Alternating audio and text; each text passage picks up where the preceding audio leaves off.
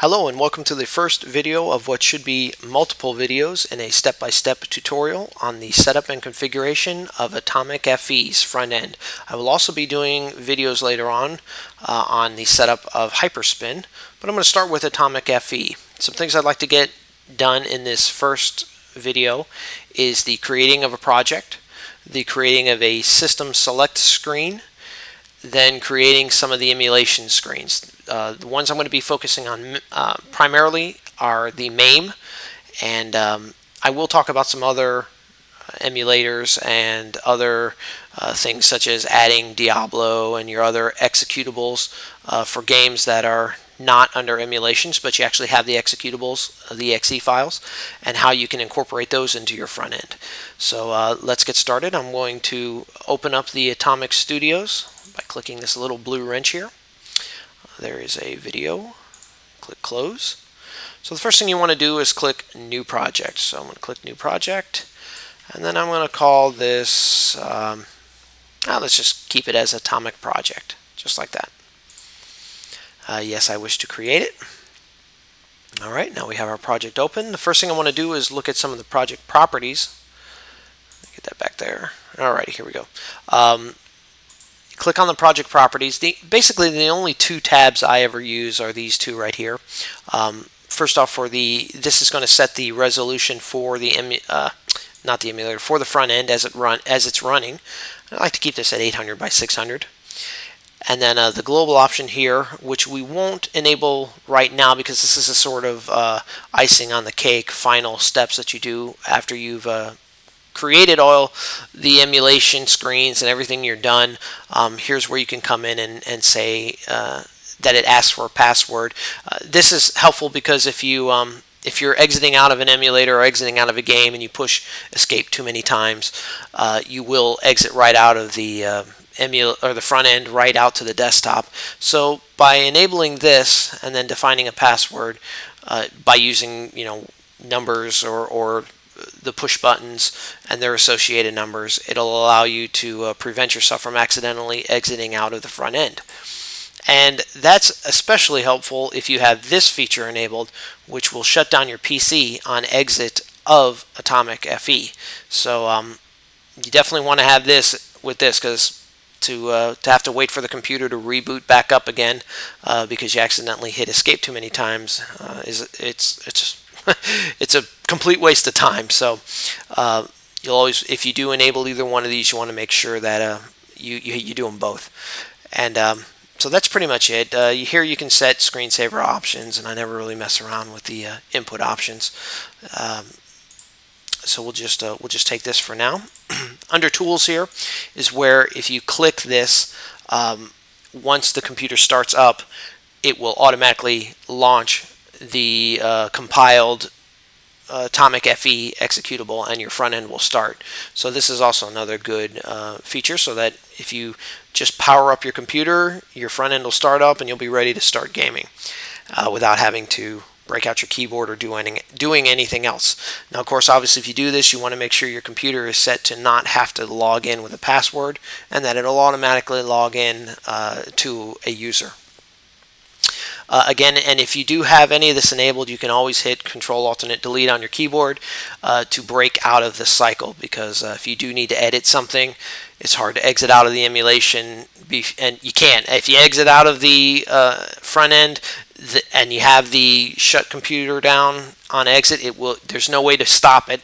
It's going to happen. So you actually kind of have to hit Control-Alt-Delete, kill the front end application so that you can get into the studio here and make your modifications. So as I said, the first thing we got to do is create a system select screen. So here we're going to click the new screen, and there's some options here, and basically the only two we're going to be working with are these two. This one is a list of games to launch. That's basically saying an emulator. MAME, FreeDO for the 3DO system. These are the type of windows that launch applications. Now this is a menu select. This will give you the option to select other screens. So you actually make these first and then you make your emulation screens second. So we're going to create a menu first, and we'll just call this Select System, like that. You click OK, and then this screen will ask you what kind of layout do you want to use, and here are some of the default ones that come with it. I'm going to choose this one right here, because as my system selects, I like it on a one picture at a time. If you're using this one, I know you can't really see it. Let's just say this one here. You don't want your systems in a or at least I prefer not to have the systems in a list here. I want to have a nice little picture and kind of scroll left and right through them, which you'll see whenever we get into the demonstration. So this is the layout I'll use. If you go download other layouts from AtomicFE's website, you can import them using this import layout here, and there's a bunch of them out there to download. So select this one, select OK. Now we have the screen here. On this side of the Atomic Studio this will be where all of your screens that you create are located. Over here is where your actual project is. So just because I have this screen created over here, it's not in the project. You have to click it and drag it on over. And now we're going to start our hierarchy of windows. So the first one is never really seen, so you always kind of want, especially if you're doing multiple emulations. If you were just going to do MAME, you could just create a MAME emulation screen and drop it in here, and that's it. That wouldn't give you any option to select any other emulators. You must have one of these. As you can see in the icon, it's a screen that goes to another screen, or a window that allows you to select other windows. So, and that's why we named this one Select System, because you won't ever see this text at all. The first window is never seen. So now the next thing, and I have to stop here and say, there are many ways to skin a cat, as they say, and this demonstration and the tutorial I'm going to be giving is how I like to do it. So some people out there might say, hey, there's better ways to do this, or this is not how you're supposed to do it. This is the way I like to do it.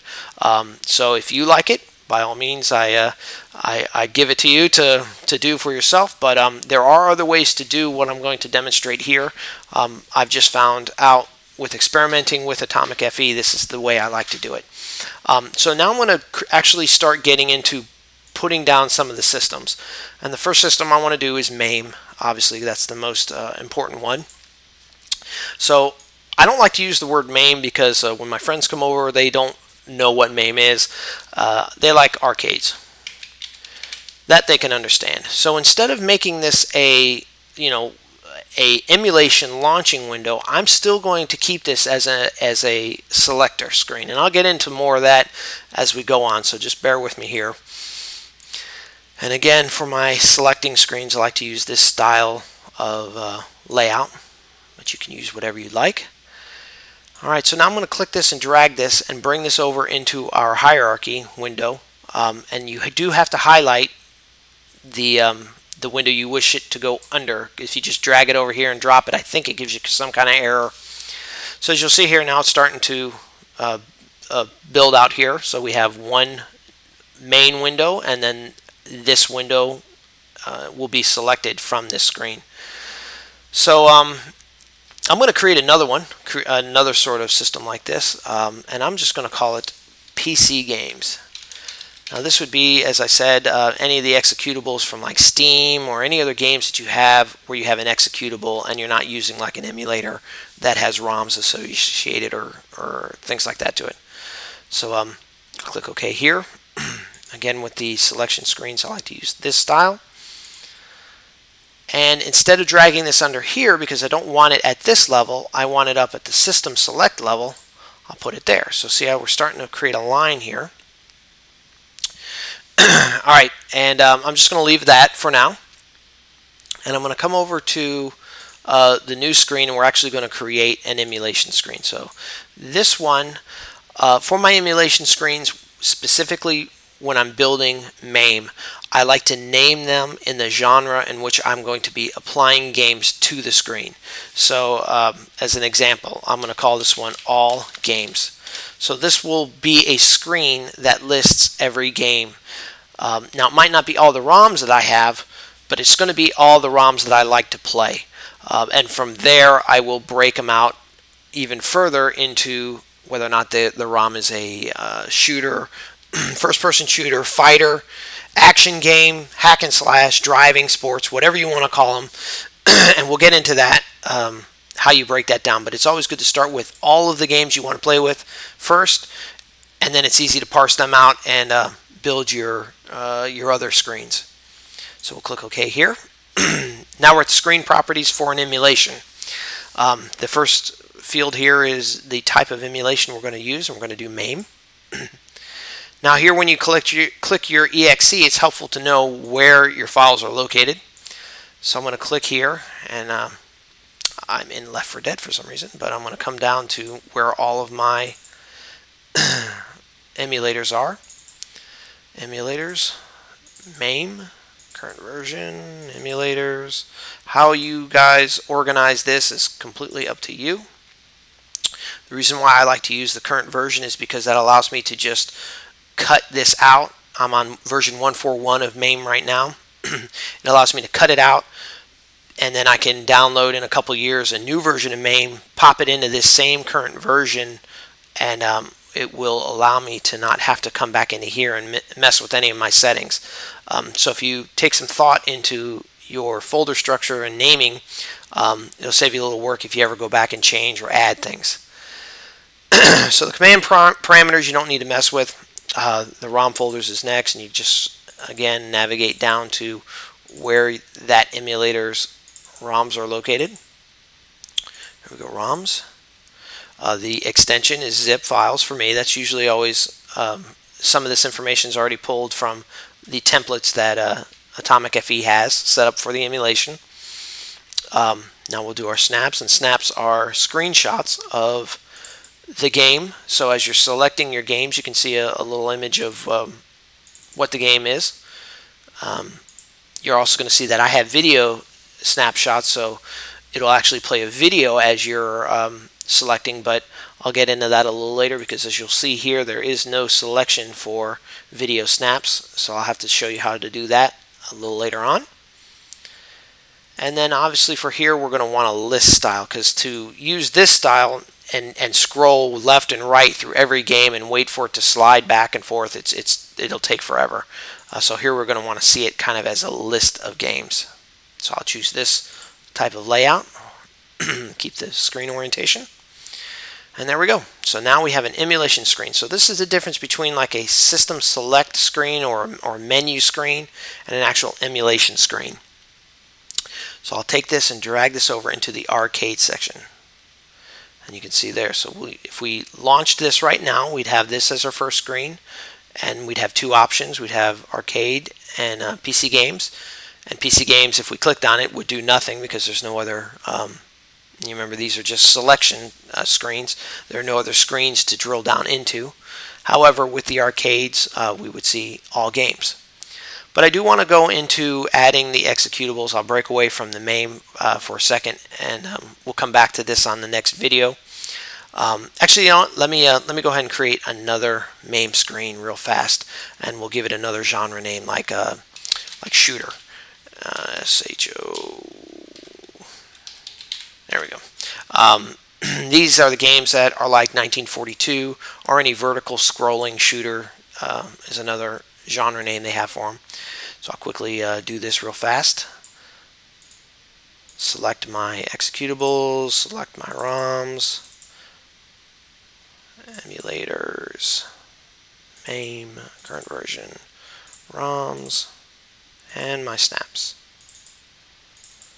And yes, I have to do this for every one of these genre screens that I want to make. It's a little bit of work up front, which is why I said there's many ways to do this, but this is just how I like to do it. Alrighty, so then here we go, we have shooters, and I drag this like that. And the reason why I put this dot, if I didn't say before, is that without the dot, this appears within the compiled app in alphabetical order. So if you had action or adult games, or it would go in alphabetical order. And I like to have this at the top. So making it period all games ensures that from within the application, this screen will be the very first screen that comes up. And then it just, no matter how you organize it here, it doesn't matter. It's going to go in alphabetical order within the application.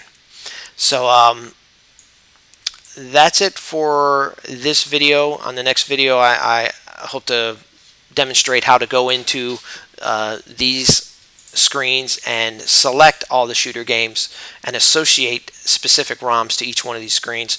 Plus, I'll go into it right now. I'll show you how to add the executables for the games. I did say I was going to do that. So that is done by clicking this new external program.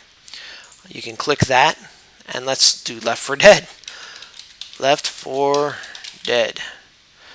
And then you're just going to select the command line, and anybody who has Steam knows that they bury their executables deep.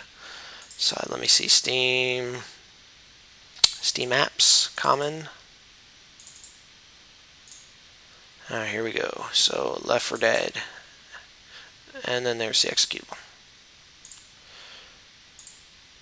And there it is. And now you can take this and drag this over to there. And let's do just one more. Let's do Rayman Origins. Let's back out since I'm right here. And this is Rayman here.